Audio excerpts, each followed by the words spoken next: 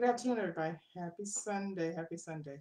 Um, just wanted to stop in for a moment to uh, talk to you, continue our conversation from last Sunday when we were talking about how do we actually connect with God? How do we get closer to God? How do we spend quality time with God? If the whole point is about relationship, right? How do we make that happen? What are some of the things, some of the activities, some of the disciplines that we can apply in order to increase our relationship, to strengthen our relationship with God? Because if indeed we don't strengthen our relationship, what's the point, right? If we just profess with our mouths, but we don't walk it out with our body and our lives and our minds and our hearts, what is the point? So last week we talked about two things that we can use to pull us closer to God. One is quality time, spending time in the Word. While I know that there's this thing about memorizing Scripture. Good afternoon, Dominique. Memorizing Scripture. I know we got this thing about that, and I know that that is like a premium. Especially when you're in the church, you're expected to memorize Scripture. But I would say to you, and what we talked about last week is read Scripture, and if you just read it and study it instead of just reading it, if you study it, if you see what was said in front of it, what was said behind it, look up word definitions. If you do those sorts of things, the more you yield to God, the more you will be able to speak that Scripture without even practicing it. You know what I mean? It's not like a test that you study. As you fill yourself up with God and His Word, with the Spirit of God and the Word of God, they come to your remembrance. And there's a scripture that speaks to that. It will come to your remembrance. So let's not talk about trying to memorize it, but let's study it. Let's live it. Let's look in it. Let's pull it apart. Let's see what's in it. Let's see what God was trying to talk to us. So the first thing we had was quality time in the Word. And of course, the second thing, and it could easily be the first thing, is quality time with God. There is no way to build a relationship with God without spending time in His presence. There is no way to build a relationship without being still and knowing that He's God. So those are the primary tools in our tool shed that we have.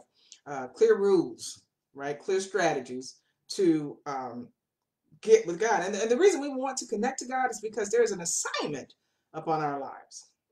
And even if we don't believe that, even if we don't say there's an assignment, there's a connectiveness, right, that this relationship requires. And it does not come by simply going in every Sunday to church and sitting. It comes through labor. It comes through cleansing. It comes through discipline. And most importantly, it comes through connectivity, not necessarily to the people in the church, although that could help, but connectivity to the Spirit of God. And how do we connect to the Spirit of God? So one of those ways, again, is by spending time in the Word. The second word we talked about last week is spending time with God. And just a few things I want to mention about both of those. So when we talk about spending time in the Word, if this is done correctly, it will develop we can develop an intimacy with God, between us and God, right? When you're courting, when you're dating, when you meet somebody and you want to get to know them, you want to find out their likes, you want to find out their dislikes, you want to find out their history, what they're doing currently, and most importantly, you want to see how they feel about you. And so with God, because He is Spirit, the way we do that is our spiritual intimacy, right? And that takes patience.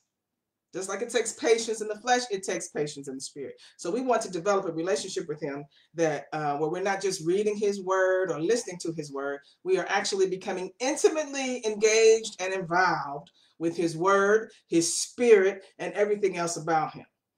Just like you wouldn't hopefully marry anybody that you didn't get intimately spiritually involved with, you definitely don't want to court God and not do that, because it's a waste of time, right? There's no perfecting when there's no integration. There's no intimacy.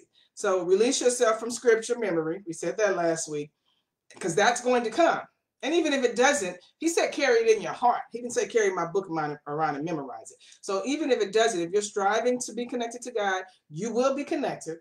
You will be connected. And then His scripture, what His Spirit says to you, will find a place in your belly, and it will be there.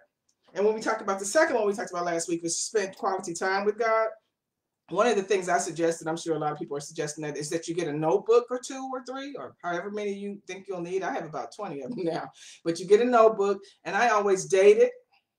And then when I am drawn to God, or when I'm being disciplined and I go into a place of solitude, I just pray, and then I shut up and I sit still, and I put a date on it, and I write down everything I think I hear.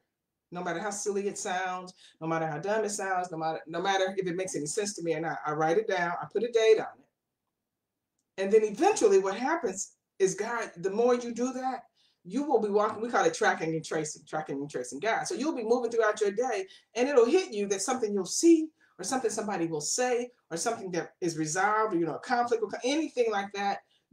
It'll just come back to you, and you'll be like, wow, man, that was in my book. And so what happens is we get encouraged that we can indeed hear in the spirit. So it's like anything else. It's a gift, but it has to be massaged. It has to be used. It has to be activated. And that's one way you do it, just taking notes. Sit in solitude, sit in quietness, and then when you're finished talking, take your notes. Right?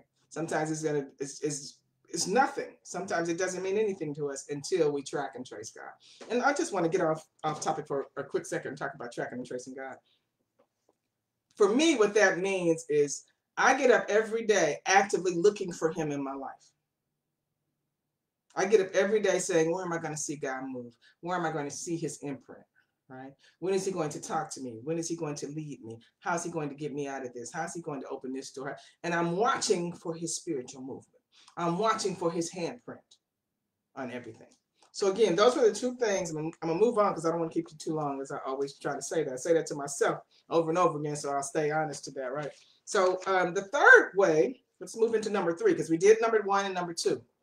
The third way is something that I didn't used to do a lot of. I did it when I was with this ministry, but I wasn't really called to that a lot, so I didn't do a lot of it. But it's intermittent fasting, and I'm not talking about the fad diet. This is how you lose weight, you fast. That's not what I'm talking about. I am talking about giving something up. For me, it's food, because I'm a foodie. I love food. So giving something up so that you can become more connected to God in the spirit. Fasting by itself is almost nothing. It's not effective. You might lose weight, but that's all you're going to gain, right?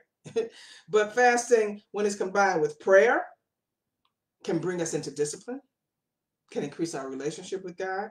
It can teach us how to submit to the Holy Spirit. And not just once. We think when we get baptized, it's a done game. No, it's not a done deal. You have to submit over and over and over again, because guess what? We keep messing up over and over and over again.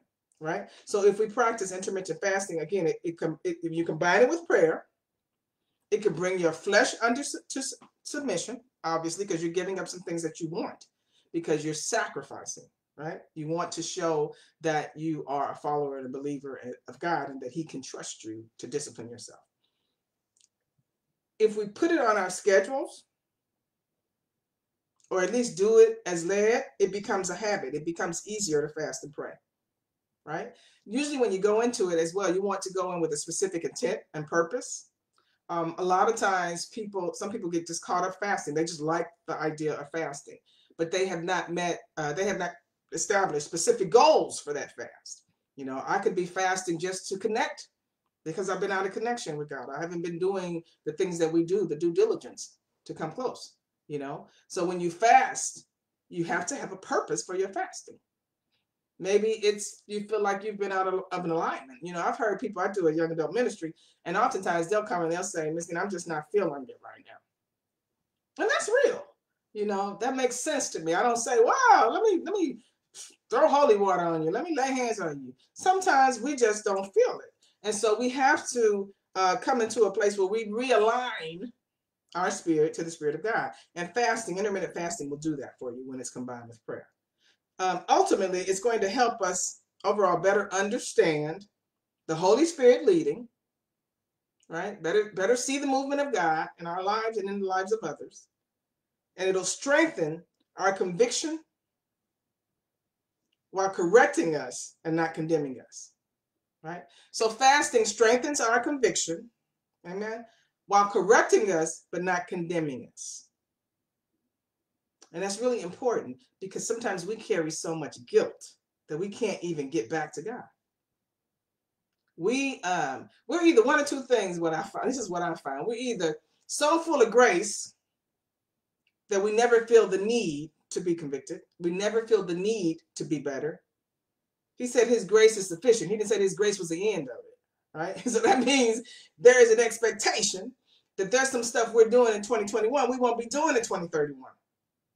Or there's some stuff we did in 2010 that we're not doing now. So yes, he does forgive. Yes, we do get correction, conviction and correction without condemnation. But no, we're not supposed to be the same people that started this journey when we finish it. And so intermittent fasting with prayer can help us get rid of some of the junk. I was just listening to one of my friends that was called to preach just now. He's I think, I want to say he's 70 plus years old, and he was in the pulpit. I went to hear him preach. And one of the things he said is God showed him who he was, and it was ugly. Again, God showed him who he was, and it was ugly.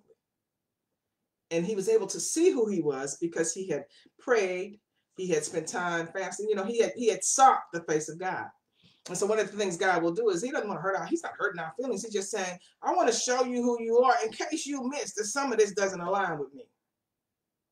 You know, just in case you did not know what you were walking in. I think there's not a whole lot of good to you, but these some strongholds right here that we have to work through.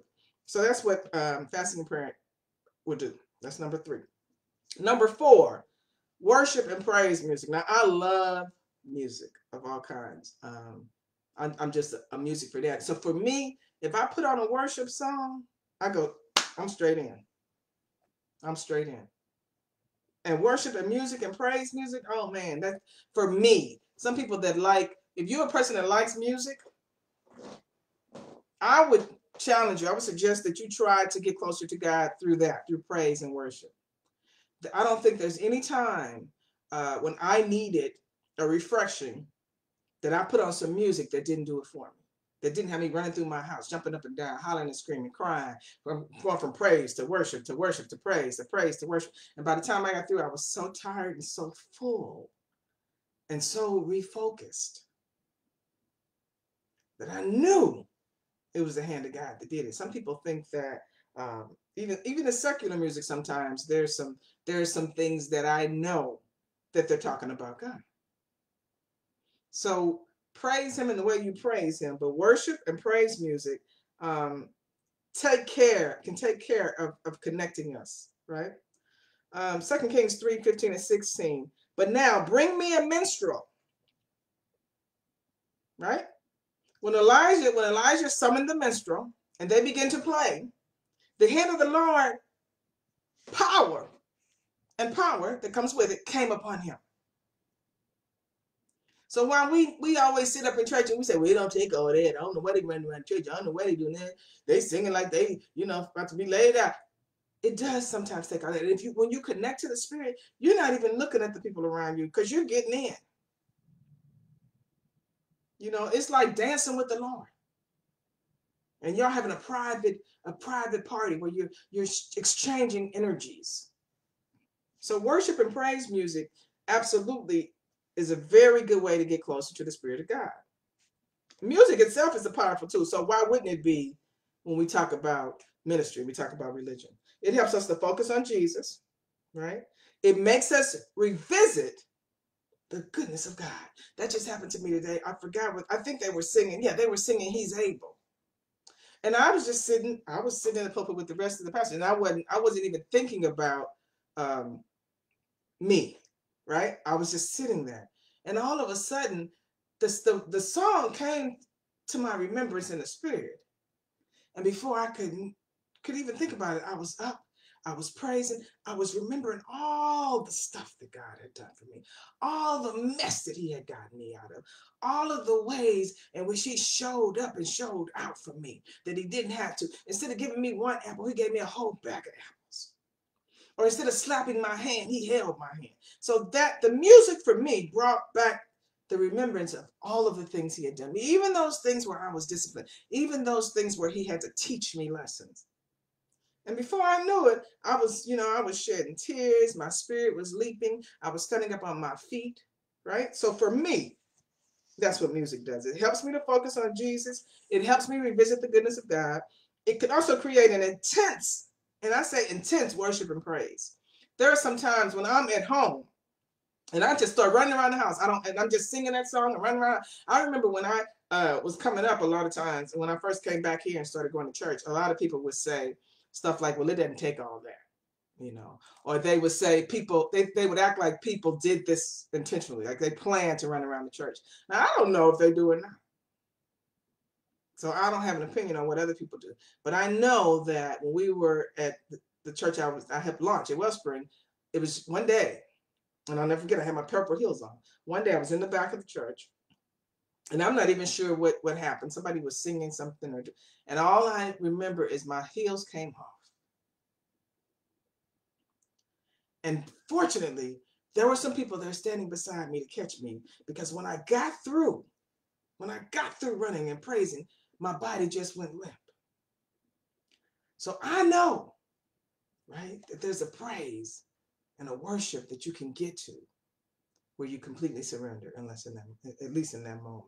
So music can create very intense, very defining praise and worship. And you can come out different from when you went in. So when you're seeing people that do that, it's not off games. I mean, sometimes it's just overwhelming sometimes. You know that phrase, when I think about the goodness of the Lord. God is my best friend.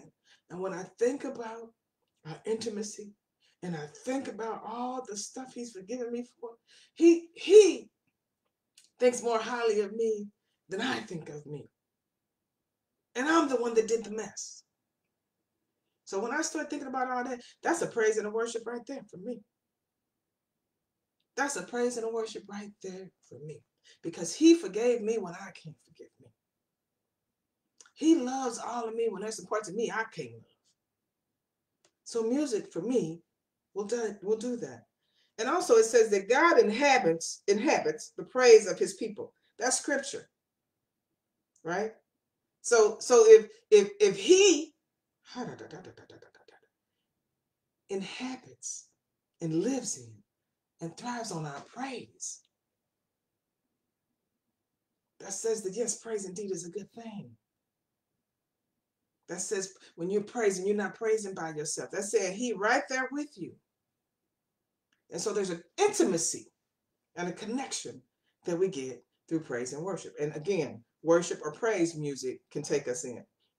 And again, and also, just like all of this stuff, it can strengthen our connection to God. So the fifth thing we talked about earlier is journaling. I don't know about you guys, but even though God has brought me to a place where I can remember my dreams, sometimes my body does not cooperate. Like I wake up a little bit, I remember the dream, I get excited because I can remember it, and then I want to go back to sleep, right? So what I try to do is keep a journal beside my bed. And even if I can't get up and write the whole dream down, I can write down certain aspects of it so that I can understand what God is trying to show me and tell me. Because he won't, it's not like if you don't get it in the dream, he won't tell you another way. But I have asked him, I have prayed for the ability to remember my dreams. And so if he's going to give me that ability, then I'm going to get my lazy daisy up and write it down, right? And when you journal, it gives you longevity. It doesn't go anywhere. You date it, it stays there. You can always go back and reference it. Sometimes that's encouraging because then I can see the progress I've made, right? Or I can revisit something that the Spirit said to me that I may have forgotten, right? Or I can look at something and say, man, that's where I was then. But look what God has done in the last 2 years. So you get a new praise. Amen. Your faith is increased. So that's what journaling will do for you. And then scriptures, you can look for scriptures. You can put scriptures that speak to either your lifestyle or something you're going in, something you're going through right now. Scriptures are really, really good for that. They can encourage you when nothing else works sometimes. Like somebody can give you a prophetic word and it'll make you feel good for the moment. But it's not until you go and try to get scriptures that align with that or try to meditate, you have to add something to that. But with the journaling, if you've written it down and you have a scripture that's in your heart, that scripture, if given to you by the Spirit, is going to attach to you, right? So it's going to speak to your life situations. It's going to encourage you.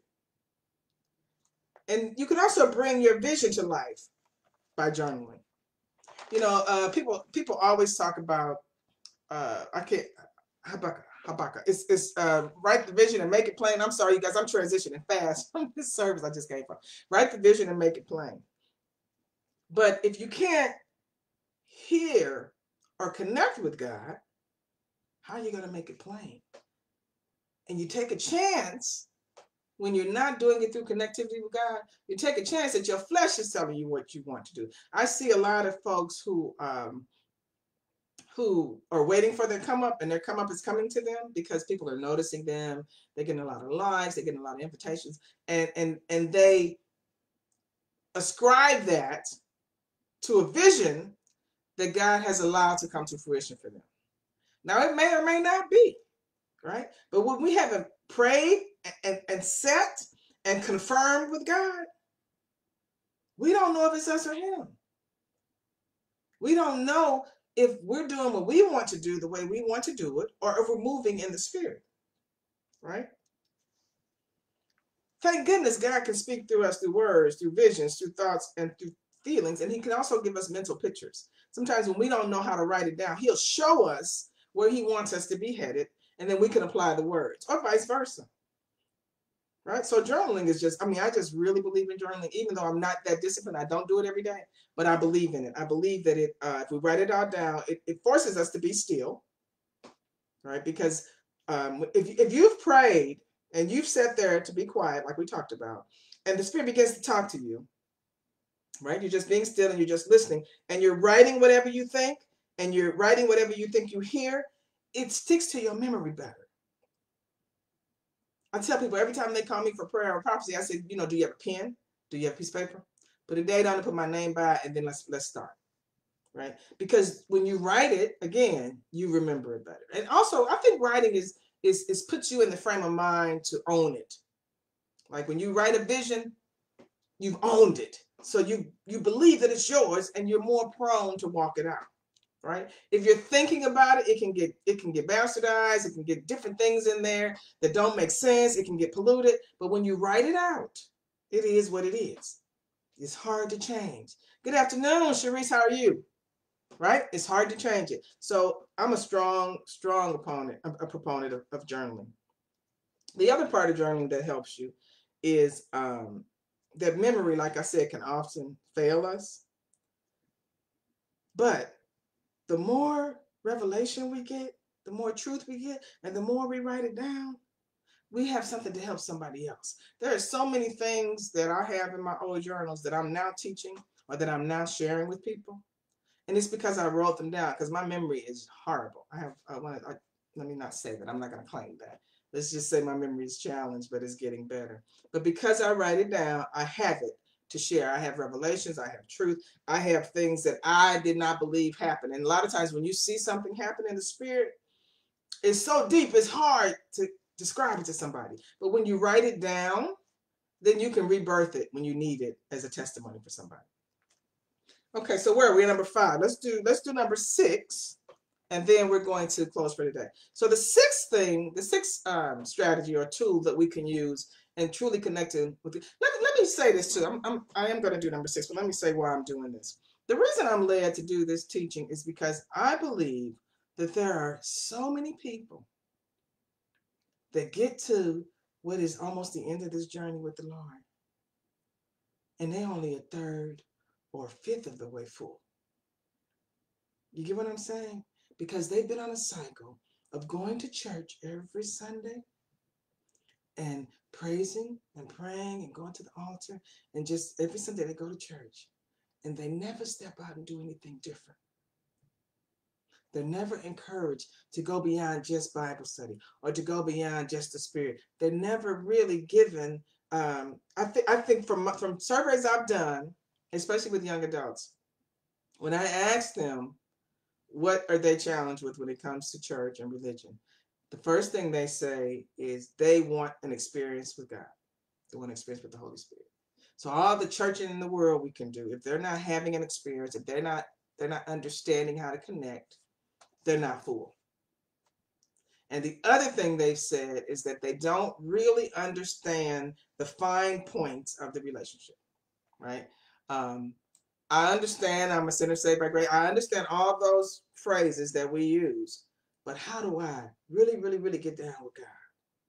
How do I really, really, really give my life to God? How do I really, really, really change so that 20 years from now, I'm not on this cycle doing the same thing, the same mess over and over again? And then having the nerve to walk around and just say, that's who I am. Amen.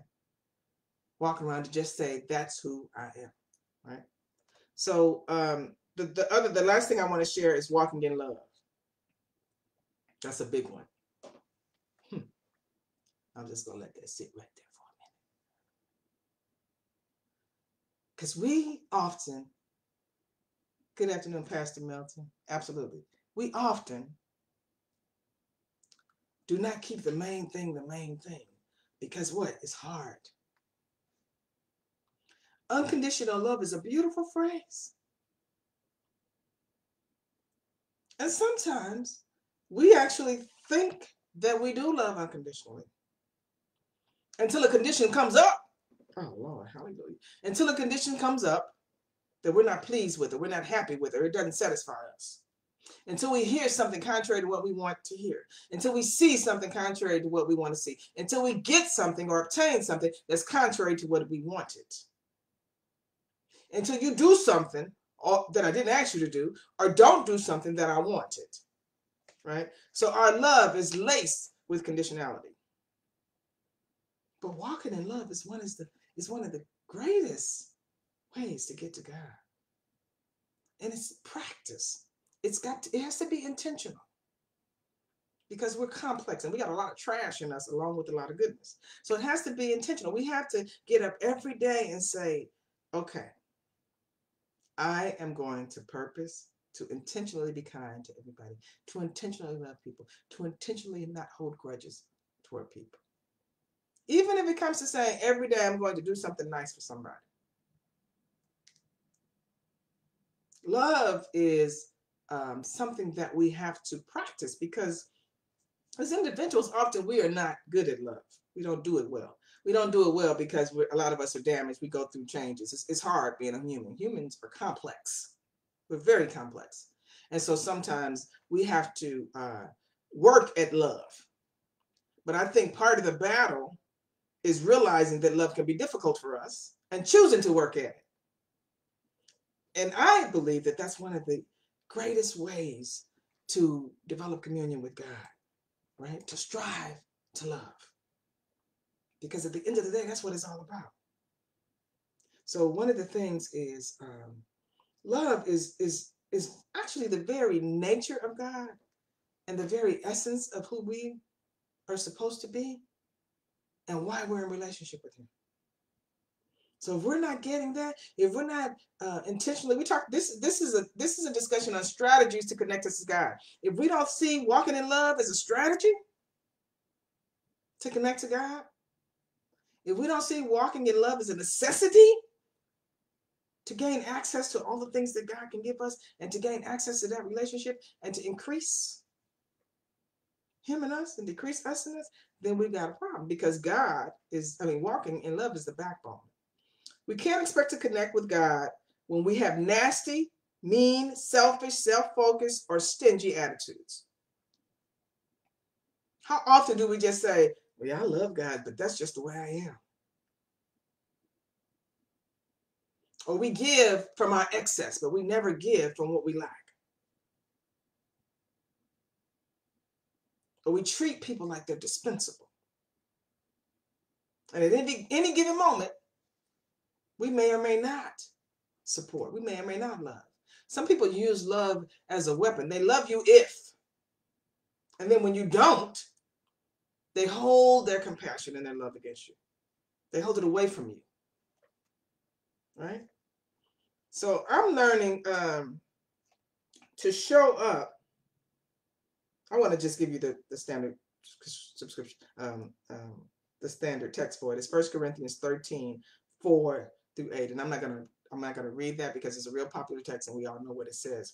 But what I am learning is to show up not only as who I am, not the ugly who I am, but the good who I am, but also as who I am striving to be, no matter what. So instead of, I think what we tend to do is we go into a situation and we let the situation change us. Like if I am on a panel, right?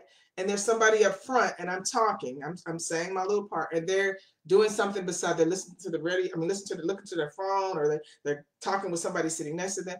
And then I let that, right, make me feel like I'm out of order. I'm not doing it causes me not to love what I'm doing, not to appreciate, you know what I mean? It diminishes my love of myself. Then sometimes we can act out. So we let the outside stimuli get us off track. Instead of saying, I'm love, I want to be love, I want to give out love, and I'm going to show up as love in every situation, even when I feel slighted. Like if I'm on a panel discussion and I'm slighted, even when I feel slighted, even when somebody clearly is being obstinate or nasty toward me, even when I know people are undermining me behind my back. My job is to show up as the default that I want to have, and that's love. I used to be the person to check people. I used to be a person that will say, I remember telling people, several people, 20 years ago plus, you know what? I do more for you than you do for me, so you convince me with that. You don't have to be here. How arrogant I was. And so now I've grown and I understand that I don't have to do all that. My job is to show up as an example of what love looks like. Amen. My job is showing up as an example of what dedication to God looks like. And do I get it right? No, not all the time. But do I strive to make that my platform? Absolutely. It's just like a stump speech when you were running for a campaign. If you keep saying the same thing over and over again, eventually people are going to believe it. And the more they believe it, the more you become it. Does that make sense? Right? So when we talk about walking in love, we're not talking about walking in a bunch of conditional loves. I love you if, I love you when, I love you because. We're talking about love, walking in love, the kind of love that God gives us. And when you walk or strive to walk as God walks, there's an intimacy like no other. Like none of this other stuff. When we try to make our default love and to show up as love, it's just so valuable. There's nothing that can replace that. Because I can know scripture. I can move in my gifting. I can feel the presence of the Holy Spirit all the time. You know, it's not a surprise. But if I have love not, then I'm further away from God than I was when I started the journey. We need to deal with our attitudes. We need to deal with ourselves. We need to be able to say when we are wrong and when we are out of order. We need to be able to say when we're wounded so we can put a salve on it, so we can get over that and get on with it. And one of the things early on, I applied, I was doing a blog, I'm sorry, and it was called God's Miss Anyhow. That was like 20 years ago, I think, when I started that. So I was in prayer about love recently, and God said, apply the same thing you did to that blog to this, and the same thing you apply to your life. Because I normally say, if I think God told me to do it, I'm going to do it anyhow. I don't care if you like me. I don't care if you're being nice to me while I'm doing it. I don't care if you're my arch enemy and God said, bring something to you. I am going to do it anyhow. So I'm God's Miss Anyway, Miss Anyhow. And so when it comes to love, I'm trying to apply that. I don't care that you don't love me. I'm going to love you anyhow. Now, would that mean we might hang out and do things together? Maybe not. But I'm not going to see a need and not try to fulfill it for you. I'm not going to give you what you give me back all the time. But we're not going to do tit for tat because you're there and I want to be somewhere else, right? I am not going to act out in a loveless manner. Loveless manner. If I can help it. I'm trying to get to a place where love is my default and where I love you anyhow. I love you regardless of how you cheated me. I love you regardless of how you talked to me. I love you regardless of how you hung up on me. I love you regardless. Because my job to love you is independent of my evaluation of whether you deserve to be loved. Hallelujah. Let's say that again. My job, our job to love is independent of whether you or we feel you are worthy of our love or not.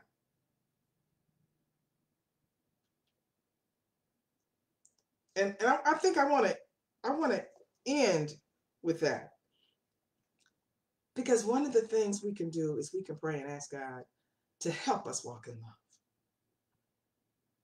love, right?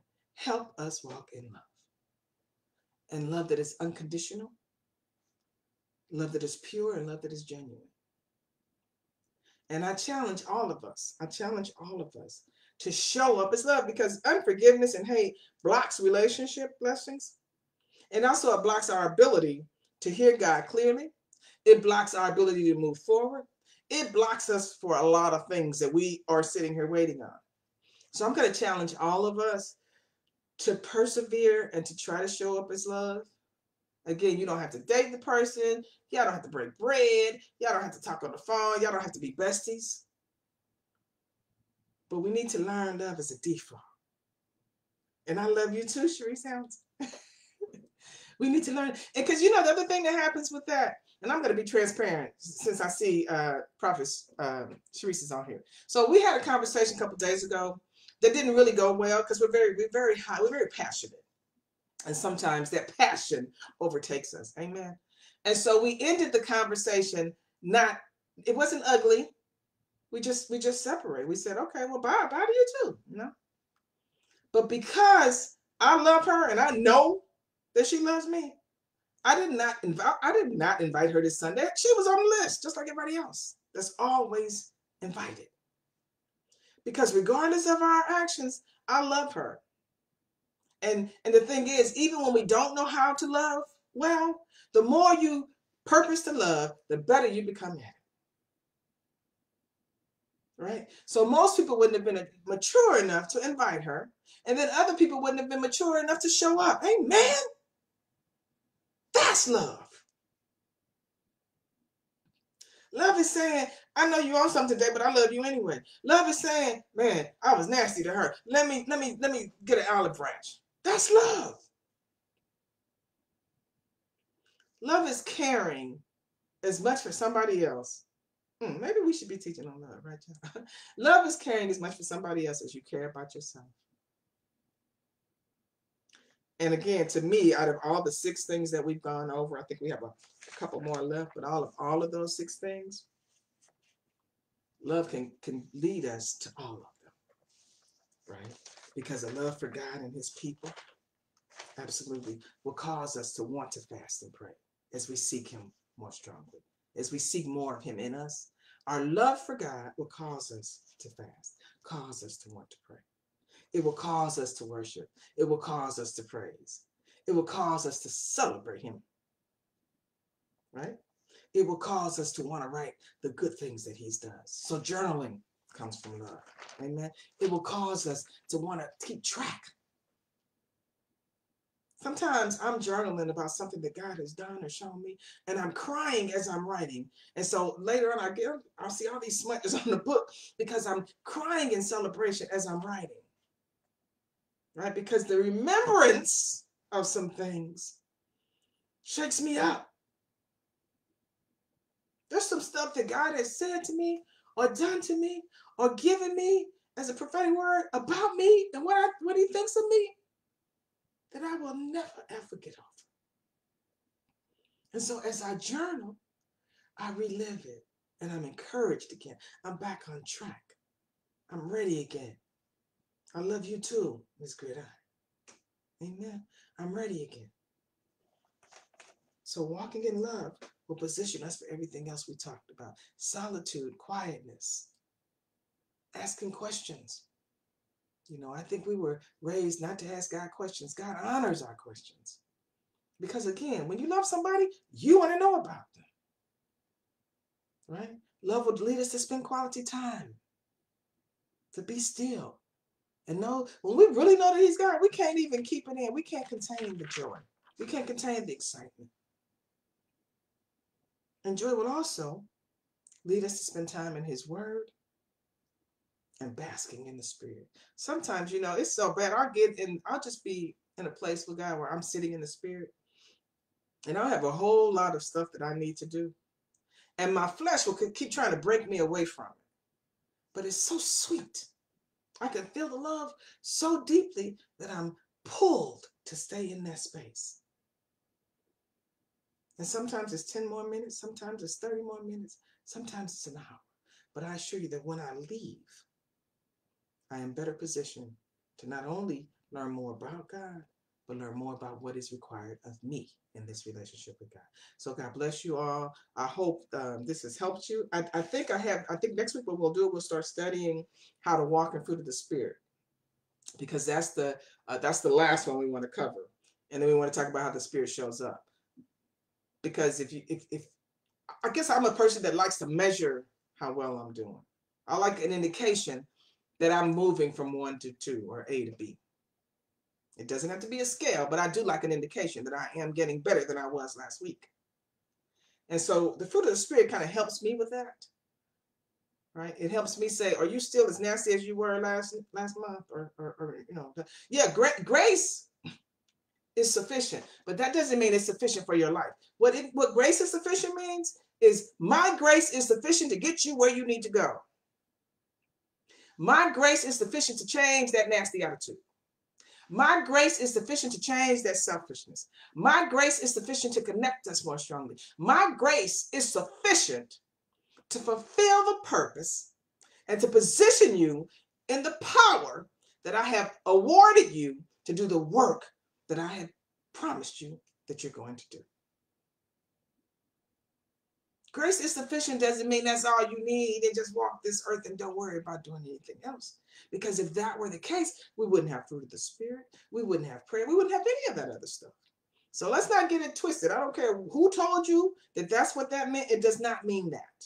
It means that through His grace, He will draw us.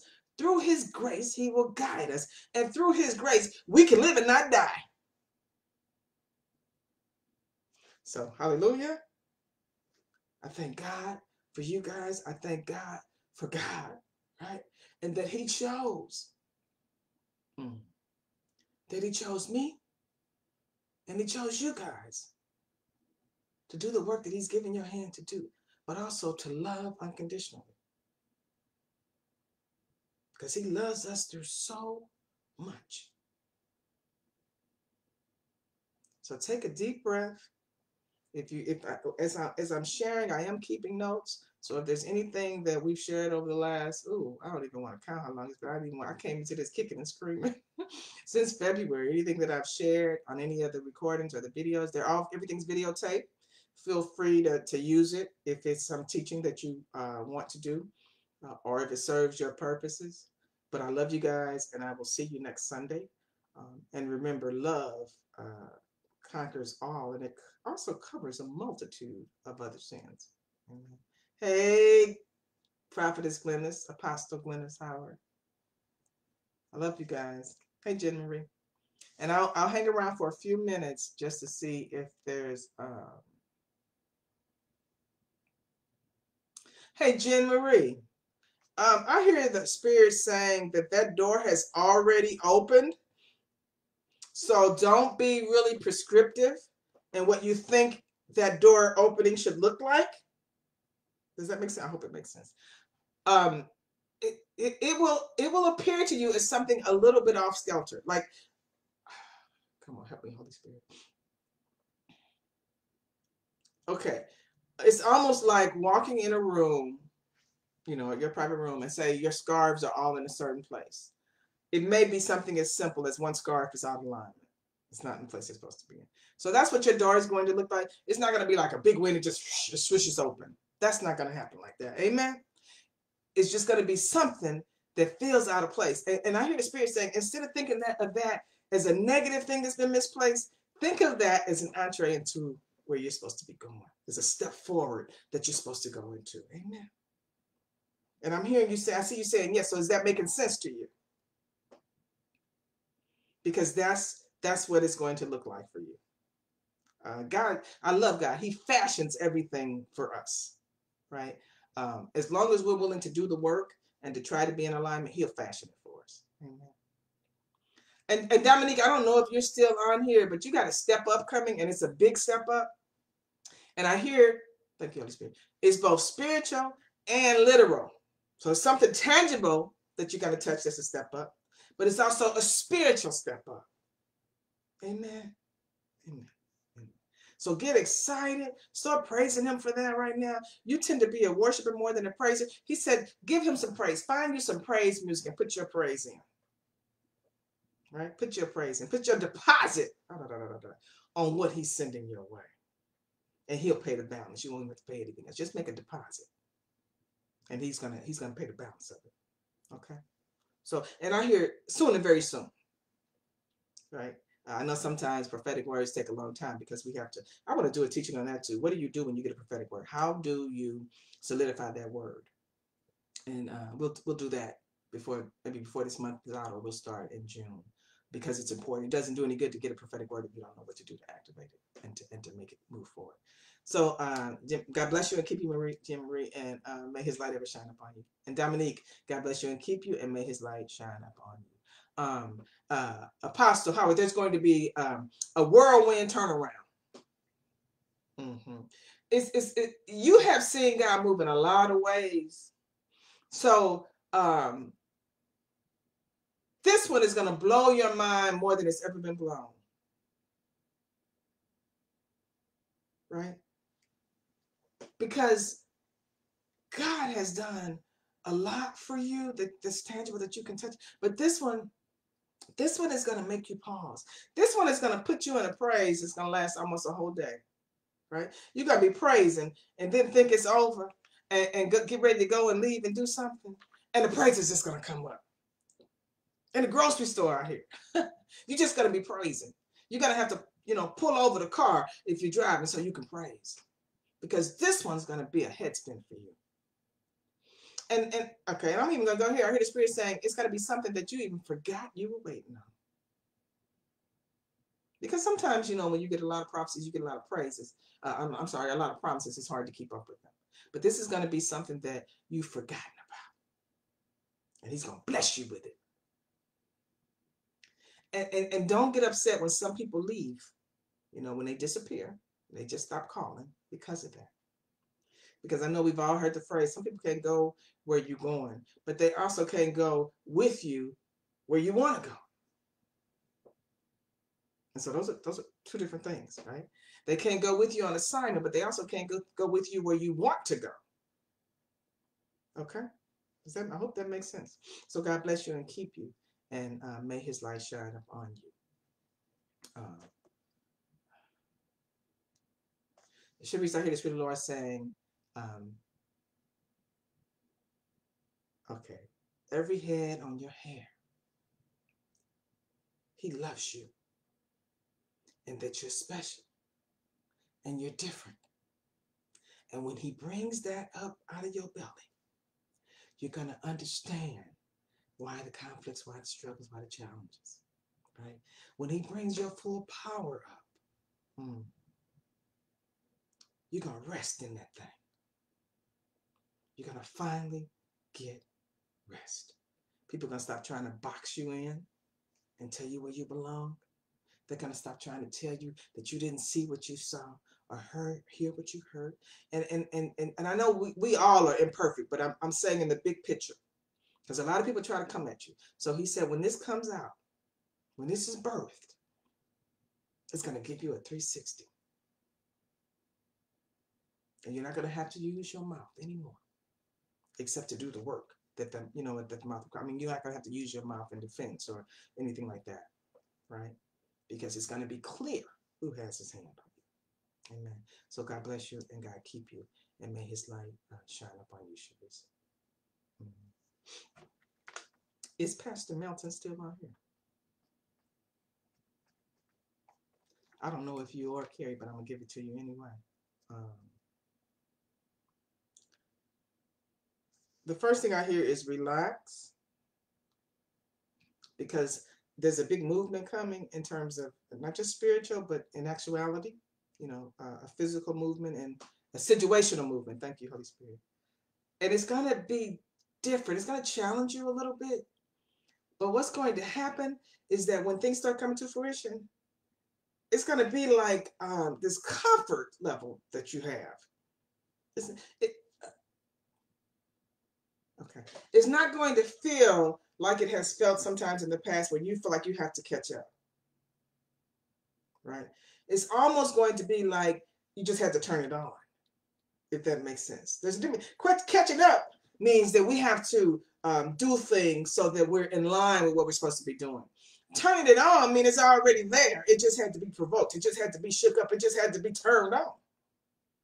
So you're naturally going to go into these places. You're naturally going to fit into these new roles. You're naturally going to minister in this way and in this area.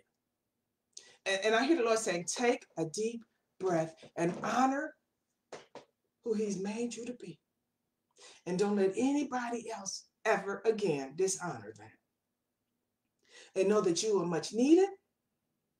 You are very powerful. And you are grounded in him. And so this is like season 2. You know, when we, thank you, Holy Spirit. When we look at a series, that first year we get all amped and we get excited. And so we may have looked at it when it first came on and be like, let me see what's going on with this. And we might like it. And usually it takes you 1 or 2 episodes to get in. But after the first year, if it's really, really something you like, we're looking for year number 2. We're looking for the second season. So this is your second season. So get excited about it. Amen. Get excited about it. And know God's hand is all over you and all over your ministry. And even if you can't track what you're doing in terms of ministry, it is happening. Seeds are being planted. Angels are in the front. They got your front, they got your back, and they got your sides. They front and rear sides. They got you. And you have inside you what you need. He's going to embellish it. He's going to increase it. And he's going to position it. But you already have it. So may God bless you and keep you, Pastor Milton, and may his light shine upon you. Okay, and then Miss Gritta, I just want to encourage you. I know sometimes if you feel like a gerbil in a cage, it's just going round and round and round, and you don't see your progress. But I hear the Holy Spirit saying that you are better, you are more advanced, you are further than you've ever been in this journey, and you really do understand more than you give yourself credit for understanding. So God wants you to try to start honoring yourself, and not because of who you know, what your name is or what job you have or who you were born. He wants you to honor yourself because of how long you've been trying to stay connected to him and to go deeper in him. Everybody does not have that stamina. So when you, so this is the thing. If you consistently keep doing what you're doing, you're not going anywhere. You're getting deeper and deeper. You just don't know it. You sell yourself short, so you just don't know it. But God said your effort is not in vain. And he's touched you and you felt it. And this time last year, you couldn't do that. So God said, stay on it. Stay on the fence. Keep doing it. Keep doing it. Keep doing it. Keep coming for him. Keep chasing him. Keep desiring him. And celebrate every little victory. Because it's the small things that add up to the big things. Picture a puzzle. All those little bitty pieces make one picture. Okay, so may God bless you and keep you, and may his light shine upon you. And I hear greater things, Pam, greater things, right? There's some things that God wanted to give you 20 years ago that are coming now. So this is a time where you're going to have to put some time aside to be available to enjoy some of the things that God wants for you to enjoy. And I actually hear the Spirit saying, I'm demanding that you do this. I'm demanding that you put some time aside for me to bless you.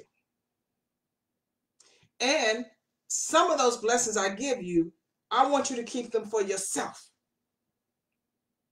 Because for where we're going in this legislative activity, where we're going, you need some peace, you need some rest, you need to go out and have a good time. Right? So that when you come back, you're refreshed. So in this season, expect people to just do stuff for you. Right? Expect sometimes when you don't have anything on your agenda that you have to do. And know that that's a time for you and your family to get away. Even if it's for a weekend. And don't count your dollars because God's going to have it there for you available to do it. But this is a season of much work, but it's also a season of R&R. right? He doesn't want you wearing your flesh out, and he doesn't want you burning out your mind. And he wants you to enjoy your life more fully. And not just because you love neighborhood people and you love feeding and you, no, he wants you to go and have some fun just for you and your family in this season. And that's funny. I heard the Holy Spirit say, and that's an order. Okay. That's not a suggestion.